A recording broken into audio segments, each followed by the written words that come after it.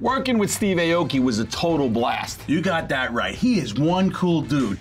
Awesome! You know what's even cooler? What? He loved the tank. He couldn't get enough of that three-headed dragon. The dragon is epic. I'm so jealous that you got to sit in the DJ booth at the club that Steve performed in. It was so much fun. His mix of music is amazing. I can see why he's one of the highest paid DJs in the world. Yeah, he's in such high demand that he travels the world like crazy. You know, he actually told me that he's only had one set of 5 days off in a row. Can you imagine that? I don't know. I mean, we do like 200, 220, 250 shows a year. Wow. You know, there's no doubt about it that Steve's a talented musician, but you know what really puts him over the top? What? He engages his audience. He has CO2 shows, he throws cakes at people, he even puts a raft in the audience so he can actually go crowd surfing. Where's the pool? Where's the pool?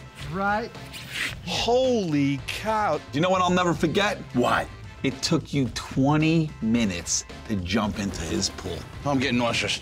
I wasn't afraid. I just wasn't sure how deep the pool was. Sure it is. I built the deepest pool in Nevada. It's 16 feet deep. The line producer jumped, the producer jumped, the executive producer jumped. I'm surprised that his housemate didn't jump. He was just scared, bro. Oh. All right, listen. I was a little afraid, but I still did it. We got it. Here I go. Go, yes, yes, yes, yes! That was probably one of the scariest things I've ever did in my life. Well, that's the scoop on Steve Aoki. But we've got the scoop on all the celebrities that have been on Tanked. Check it out at animalplanet.com/tanked. I'm impressed, man. I'm impressed. It takes a lot of courage to do that. Never again, though.